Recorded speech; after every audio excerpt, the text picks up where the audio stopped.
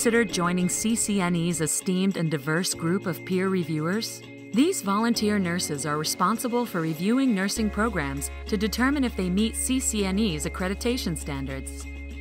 Having received so much from the profession, academic and practicing nurses like you choose to become evaluators as a way to give back. It helps you develop professionally and keeps you and your institution at the forefront of the profession. I definitely feel that I've gained more than I've given. I see CCNE as the most important thing that I've done in my nursing career. It's a challenge. It's interesting. There's collegiality involved. I really found it very rewarding to work with other teams. When CCNE was founded in 1996 as the autonomous accrediting arm of the American Association of Colleges of Nursing, steering committee members developed a set of values to guide the accreditation process. Those values are integral to the evaluation process and all that CCNE does. I wanted to be a part of an organization that trusted what other programs were doing, that believed in diversity, as long as we were abiding by outcomes, the integrity. I wanted to be a part of CCNE's process.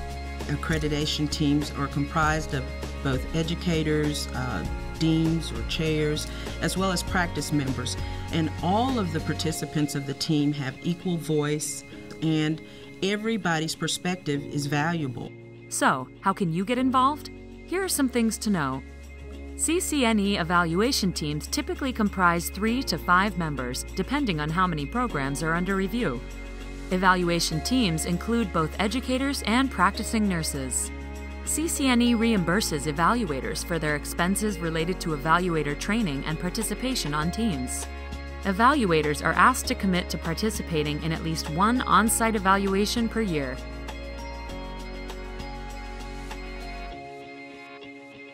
You have a lot to gain from volunteering with CCNE. It's satisfying to see the impact on the programs you evaluate. Your own institution benefits from the valuable experience and insights you gain, and you'll further your own personal and professional development. Being the chief administrator for our programs, it helped me really get to know the accreditation process, the areas that were significant. Being an accreditation visitor has been very positive in terms of our own outcomes. I've come to be recognized as an expert in assessment and evaluation, which leads to other professional opportunities. It's exciting to be part of a process that is professional, collegial, and highly regarded by the institutions being evaluated. 93% of program officials, for instance, rated the CCNE standards by which their programs were evaluated as appropriate, clear, and fair. I truly enjoyed the CCNE evaluators who came to our site and the role that they played in our exploration of our strengths and areas for improvement. They don't come with a hidden agenda. They've been well trained, they have the support they need from the staff, and the outcome of the visit is going to be an accurate reflection of what our program is at that point in time. 95% of evaluators deemed the evaluation worthwhile in light of the time and effort required. I've been involved with this for a long time, and my organization certainly supports me doing this. They also see this as a way to give back to the community. It is a time-intensive process, but I feel that it's well worth the time that I spend. I think that it has given me an opportunity to continue to learn and grow, even though I thought it was going to be my opportunity to give back to nursing. We all have to have the opportunity to have our programs evaluated, and this is a way that we give back to each other. Every time I have an opportunity to network with other CCNE evaluators, my passion for accreditation gets reignited, and I leave very invigorated and energized about the opportunity to continue to serve as a peer evaluator.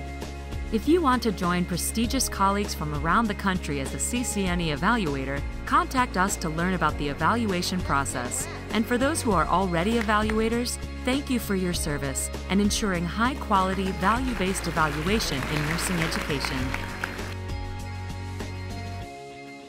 Contact CCNE at www.ccneaccreditation.org or 202-887-6791 to learn more about becoming an evaluator.